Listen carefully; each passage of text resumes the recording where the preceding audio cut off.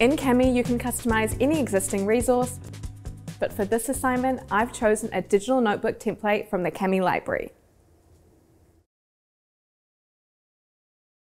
Now I can start adding in instructions with text comments and voice comments I've saved in my annotation bank.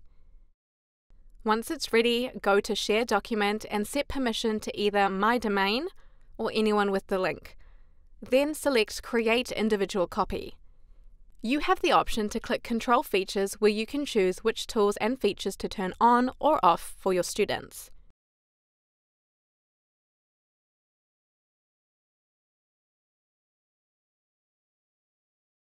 Once you're all set, copy the unique link or QR code and drop it to an email along with your instructions.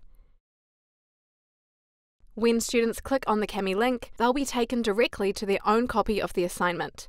Now they can complete their work using the tools and features you've set for them. When it's time to submit their work, they'll need to set up sharing with edit permissions.